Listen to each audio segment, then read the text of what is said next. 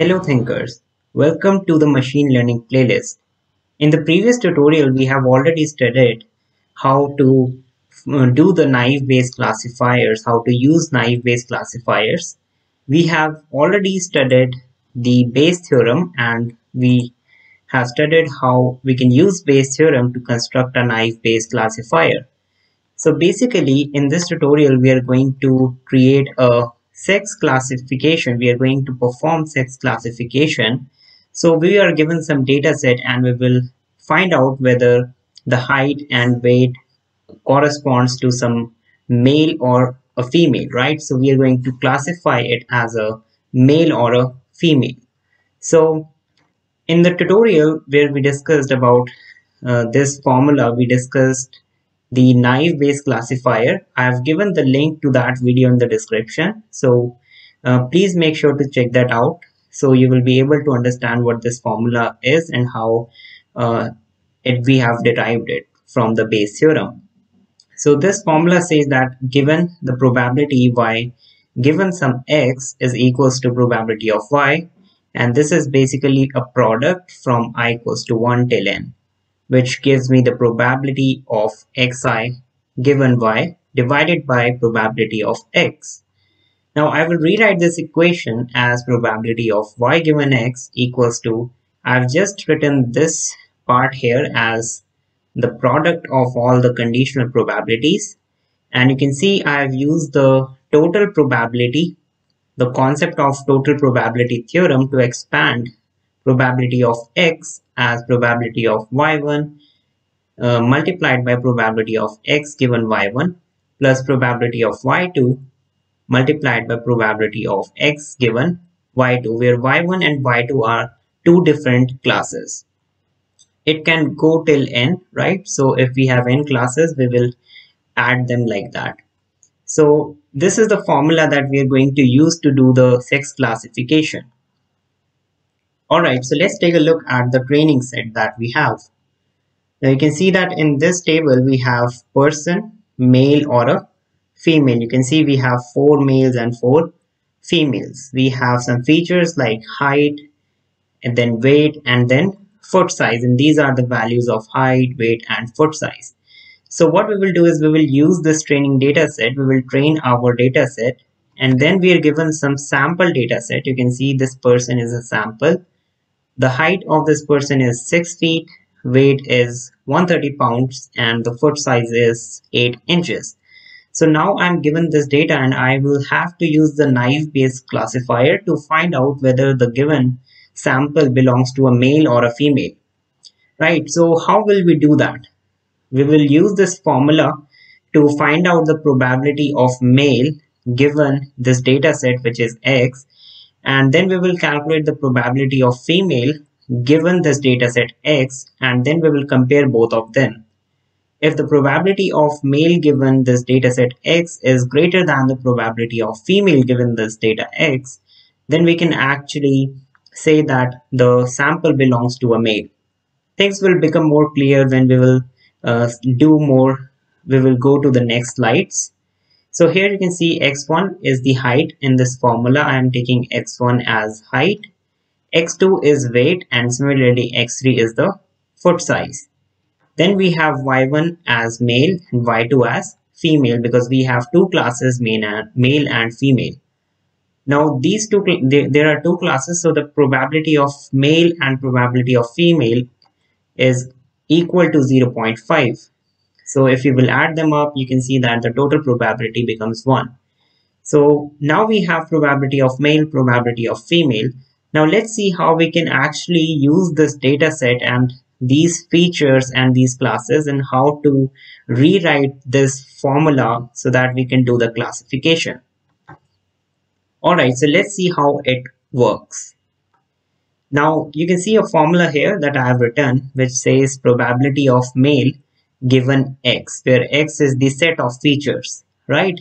So we can also, it is oftenly termed as posterior of male.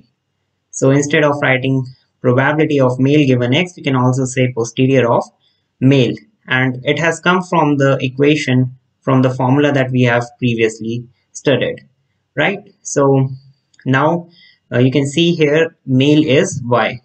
You can see in this tutorial, in this one, this is Y. So in our case, Y is male. So we will replace Y by male and x1, x2 by height and so on, right?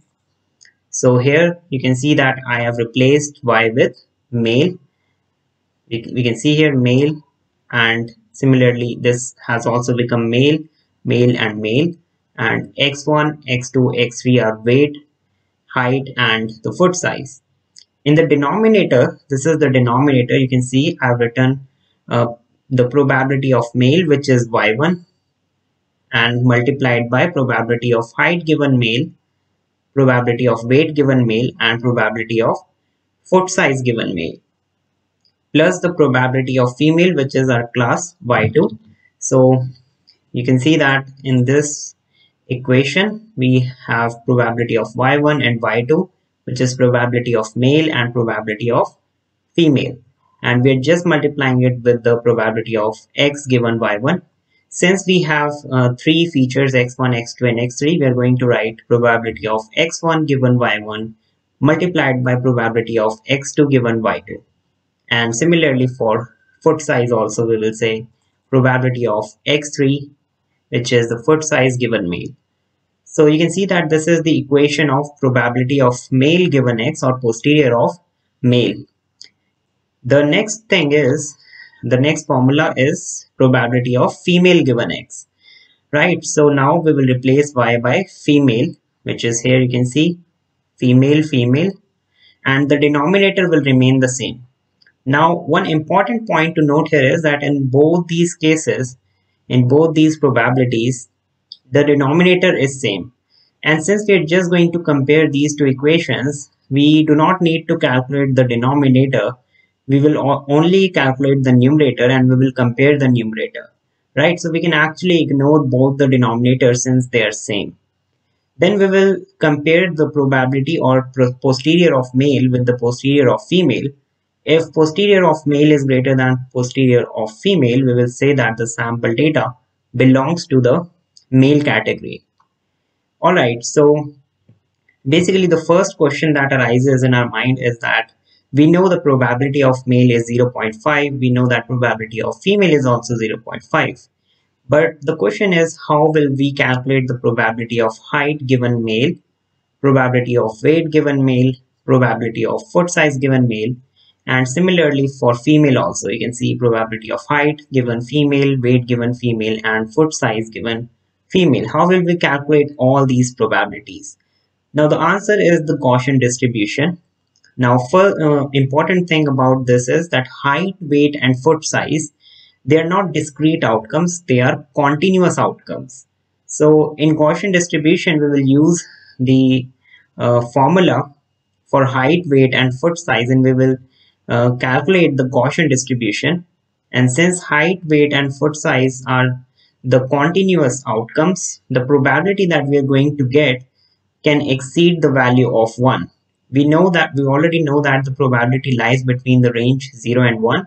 But since height, weight, and foot size are the continuous outcomes, we are not going to get the probability, we are going to get the probability density, which can exceed the value of 1. Alright, so let's see what is the Gaussian distribution. Now, here in this table, you can see that I have calculated the mean variance of height and weight and foot size for male and for female respectively, and I have done that using the table. Now mean is represented by the mu symbol and variance is represented by a sigma symbol. Now let's see how to calculate the Gaussian distribution. So let's say we want to calculate probability of height given male. So the formula of Gaussian distribution is 1 upon under root of 2 pi sigma square, where sigma square is the variance, and exponential of minus 6 minus mu square 2 sigma square, and this gives approximation 1.5789. So 6 here is basically, it comes from the sample data. You can see here in the sample data, which is here, This is our sample data. The height is 6, so that's why we have taken 6. For weight, we will take 130, and similarly for foot size, we will take 8.